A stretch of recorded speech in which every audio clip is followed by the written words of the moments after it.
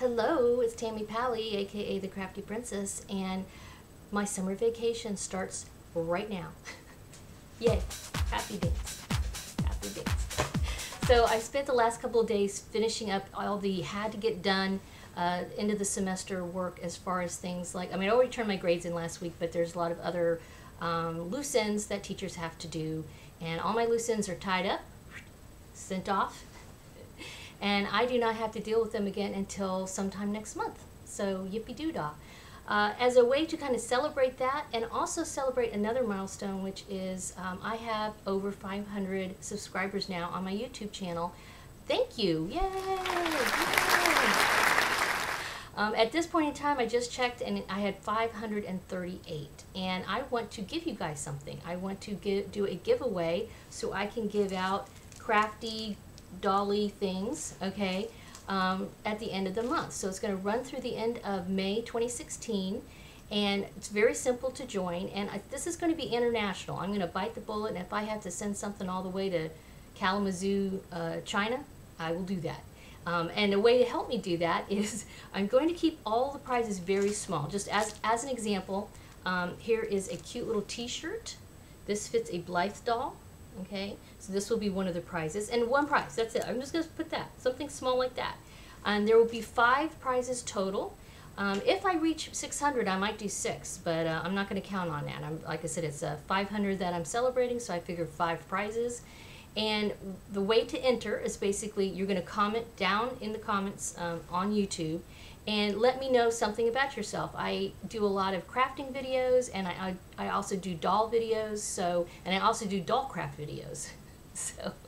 So if you are a crafter or a doll collector or a doll crafter, as in like a customizer or something like that, or you make stuff for dolls or whatever, if you knit, crochet, if you do both, like I do both, let me know about it. Tell me in the comments. What do you like to do? Do you like to knit? Do you like to crochet? Do you like to make jewelry? Are you a doll collector? Just let me know. And that way too, when I do pick the names, I'm just going to do random number generator and pull names from anyone who posts comments down below. And that way, yeah, if you're a doll collector, you'll get a dolly thing, all right? If you're a crafter, you'll get a crafty thing. If you're neither, I'll send you something fun. But I have all kinds of little bits and bobs that I've been collecting. I got this really cute cross stitch kit and things, small things like this that I could pop into the mail, and it wouldn't be, you know, $300 to send you a little Blythe shirt or a little pair of dolly socks or something like that, okay?